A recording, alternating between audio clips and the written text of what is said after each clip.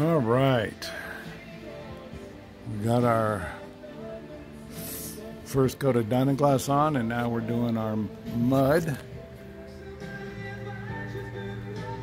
So far, so good.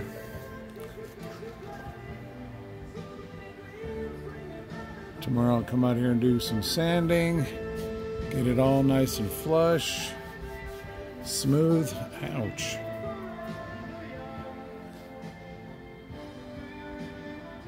Got a piece of fiberglass in my finger. Yeah, that Dynaglass has fibers in it. Yeah, anywho.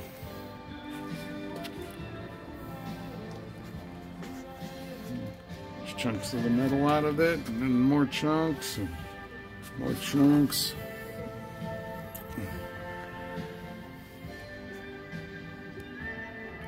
Yeah, I would say it was pretty rusty.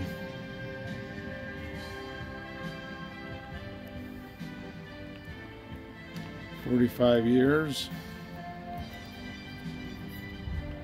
Yep.